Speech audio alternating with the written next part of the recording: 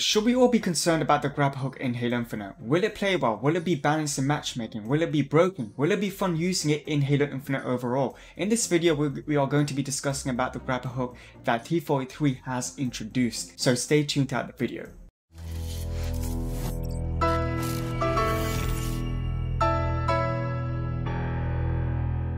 Now there has been a lot of people who have been judging the grapple hook ever since the feature was revealed last E3, and there was many complaints on how it's going to be very unbalanced in multiplayer because Spartans apparently would now be swinging around like Spider-Man in matchmaking, which left a lot of players very concerned. When I first saw the grapple hook at E3 in 2020, I was skeptical. However, it was a huge relief when T483 confirmed that equipment will be a pickable item on the map in matchmaking, so that made me very happy and a lot of people as well.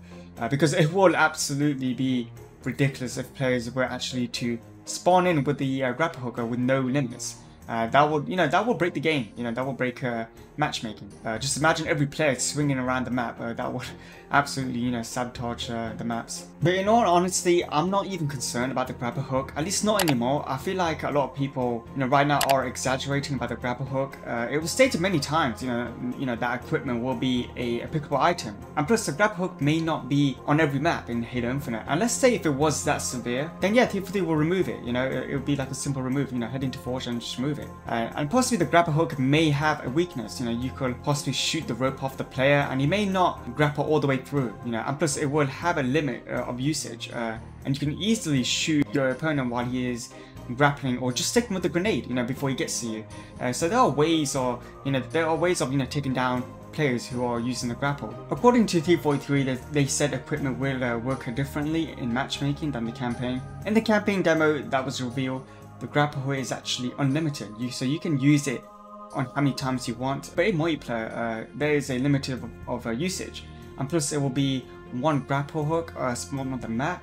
I can't imagine there will be more than one grapple hook on the map. I feel like a lot of people wouldn't like that decision. What I noticed, the reason why people are still very concerned about the grapple hook is because almost every Halo Infinite footage we've seen so far, the grapple hook gets a lot of screen time in the trailers. And of course, most people will be sitting there thinking, oh, players will now use grapple hooks all the time. There's going to be swinging Spartans everywhere in matchmaking. Oh my god. I don't think that, the footages we saw was more of a advertisement of the grapple hook, a basic highlight footage, I feel like T483 really wanted to show off this future, to the players. And hence why you see it in all the Halo Infinite footages almost. And even the cover art, you even see Master Chief, has a grapple hook with him. You see it there.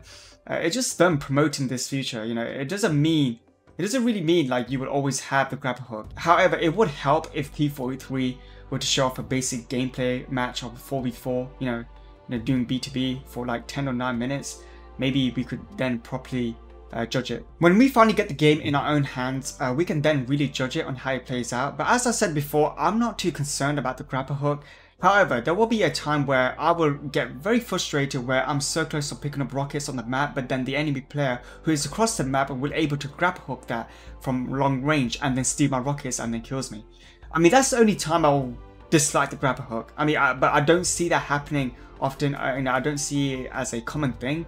And we don't really know how far the grapple, could travel. We don't know how the range is like for that. Again, we just gotta wait patiently for the game to come out, for it to release. The beta should be released soon, maybe next month, who knows.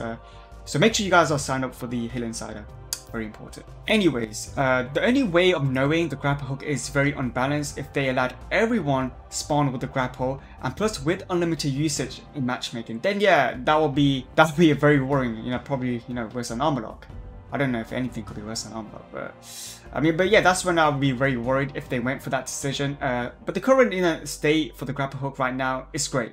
I do think it's balanced, so I'm happy the way the grapple hook plays in Halo Infinite. I do see there's a lot of potential for the grapple hook. I'm really excited to see what ideas people can come up with in custom games, playing around with the grapple. I'm excited to see people like Mint Blitz pulling off some really clever tricks, and the campaign for Halo Infinite, we could maybe have a grapple hook run, so like previously we had a Warthog run in Halo CE and Halo 3, but we may end up getting a grapple hook run. I would love to have the grapple hook run and of course the Warthog run. I would love to have both options there for us, to pick which one you want to go for. A while ago, I played a Halo CE mod where, you can actually use a grapple hook. And I actually challenged myself to beat the last mission in Halo CE just by me using the grapple hook. And it worked, and it was actually fun using it. I actually had really fun playing that mod. Okay guys, that's all I have to say in today's video. If you guys really like to share your thoughts on the grapple hook, please do leave a comment down below. I'll be interested to read your comments. If you guys enjoyed this video, then be sure to subscribe for more Halo content and follow us on Twitch. I literally stream Halo every day on Twitch, so go ahead and drop a follow in there. And I'll see you Spartans in the next video. Bye.